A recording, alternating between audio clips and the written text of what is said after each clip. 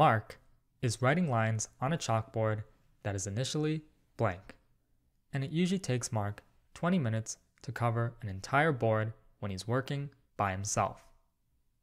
Unfortunately for Mark, however, today he is not alone. Today he is with Adam. Now Adam is a troublemaker, because while Mark is writing on the chalkboard, Adam is erasing the board at the same time. And it usually takes Adam 50 minutes to erase an entire board by himself. So if these two are working together at the same time, with Mark writing and Adam erasing, then how long will it be until the whole board is covered? Now, if you saw the problem involving two pipes and a pool, the approach is going to be the exact same. So first, we're going to consider how much of the board gets covered in 1 minute. So let's start with Mark. If Mark can cover an entire board in 20 minutes, then that means each minute Mark is covering 1/20th of the board. Similarly, if Adam takes 50 minutes to erase an entire board, then that means each minute Adam is erasing 1/50th of the board.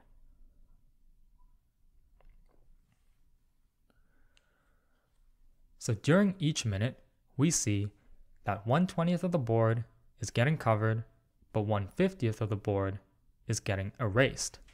And since Adam is literally taking away Mark's progress, we see that during each minute,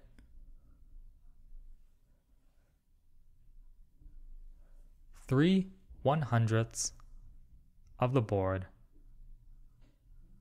is being covered.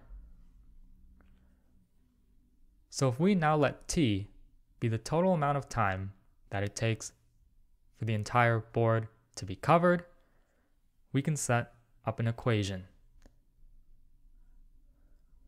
So we would have 3/100 times t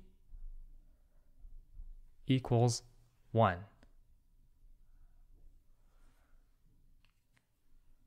You can view this as one entire board being covered, but more precisely, this is actually representing 100% of the work being done. So if we want to find out how long it would take Mark and Adam to cover 23% of the board, we would set this equal to 0.23. If we want to find out how long Mark and Adam would take to cover 75% of the board, we would set it equal to 0.75. 68% of the board, we set it equal to 0.68.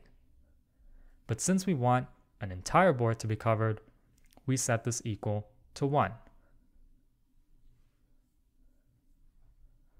So we see that solving for t is not the hard part. The hard part is actually setting this equation up. Now from here, we can find t easily. We see that t equals 100/3, which also simplifies to 33 1/3 minutes.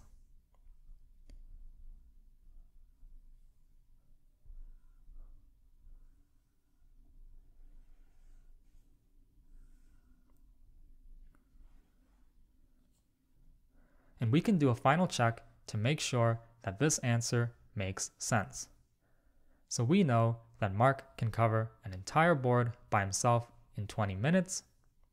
So when Adam is erasing, then it should take Mark longer to cover an entire board.